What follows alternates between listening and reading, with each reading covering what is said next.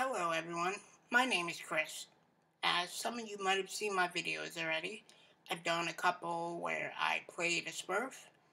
I did one where I played the 8th Dwarf. I was kind of an angry man.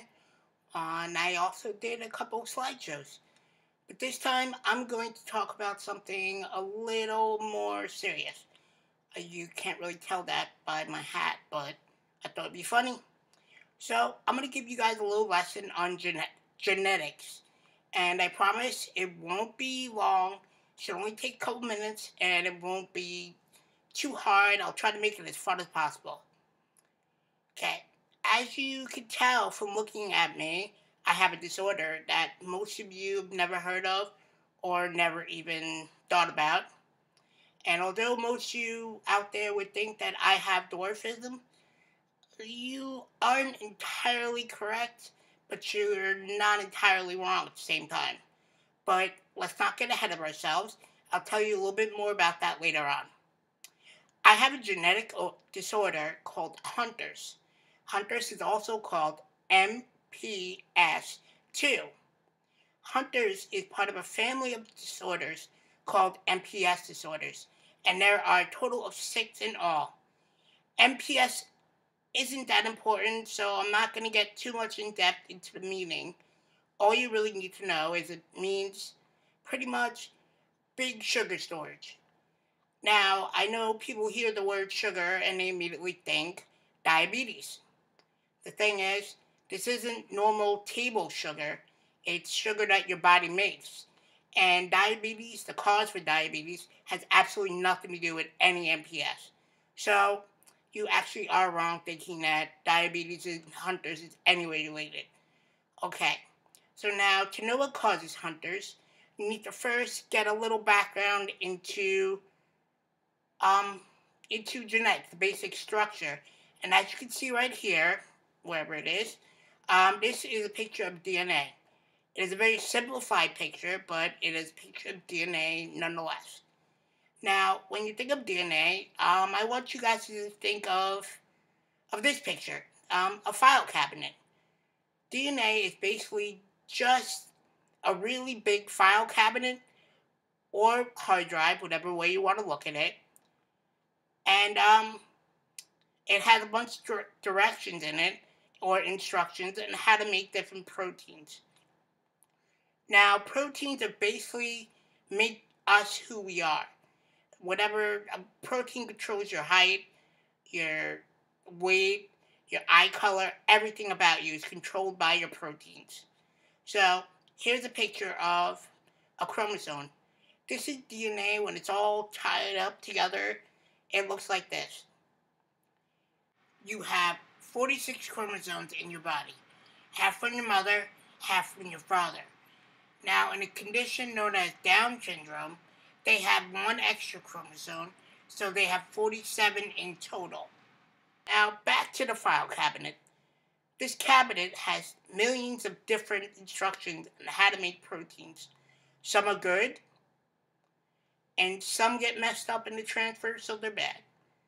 Now, there are many different reasons this bad mistake or this mistake happened, but the easiest way to remember it, since you get half genes from your mother and the other half from your father, they all have to be copied. Now, this is millions and millions of copies that have to be made. And I know when I go to make a copy to Xerox, I make a couple mistakes every so often. So getting millions and millions and having one or two wrong is not that big of a deal until you turn out to get something like me, and one little tiny gene can cause a big difference in your life. Okay, and now back where I was. I don't remember, but I had to pause it for a minute. The mistake in my case was passed down from my mother. So both myself and my younger brother, we both have this basically an instruction that just isn't 100% correct. So it only works part of the time. And this protein, in this case, is actually an enzyme, and it's made incorrectly, so it doesn't work 100%. So, if you think of the body as a recycling plant, you have this Coke can right here. Now, in a normal body, what happens is it break down, recycled, and used again.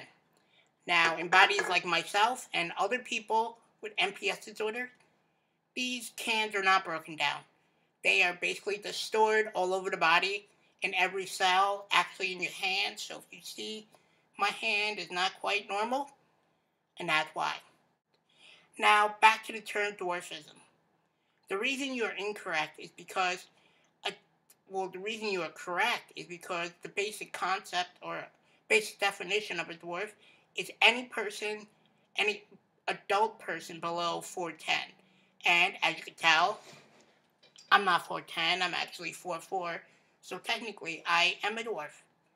But the term is incorrect for several factors. One of them being that myself and many other people find that word to be offensive. And the term midget is actually even worse. I would compare using those two words as using the N word to describe a black person. It's not nice and it's very inconsiderate, and we don't find it to be correct. So the term dwarf and midget are both similar. So they're both very discriminative. Also, there's over 200 different disorders that can cause dwarfism. So calling me a dwarf is lumping me into a group with 200 other different disorders. So basically, it'd be like calling every Japanese person or Chinese person Asian.